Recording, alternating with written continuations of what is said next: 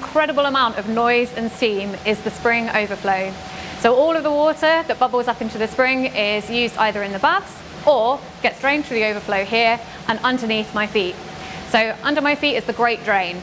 This is a huge drain built by the Romans. It's at some places taller than a man, and it goes all the way out to the River Avon.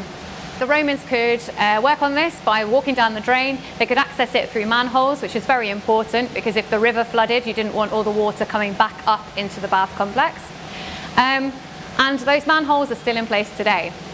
When you do come and visit Bath, take a walk down to Parade Gardens and you'll be able to see where the water flows out into the river. The water here is at 46 degrees, but once it's actually got out to the river, it's cooled a little bit. But even then, it's still hotter than the water in the river, and the fish congregate there where the water flows out. See if you can spot them when you come to see us. One of the incredible things about this site is the engineering and the plumbing. A lot of it has lasted for the 2,000 years that it's been in place, with the water still running through the site today using the pathways that were built by the Romans. One of the ways that they controlled the water in the Great Bath, the level of the water, was by using sluice gates. There are two examples here behind me. The larger one was used to drain the water out of the Great Bath. You could raise and lower the level of the water.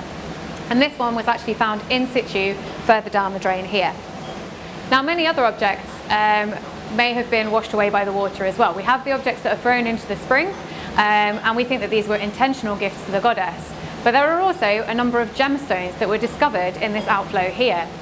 Now, these could have been a gift to the goddess, perhaps a group of stones in a pouch thrown in by a jewellery maker, or they could have been set into the rings of bathers who bathed in the Great Bath. They were loosened by the water and they flowed out down the drain.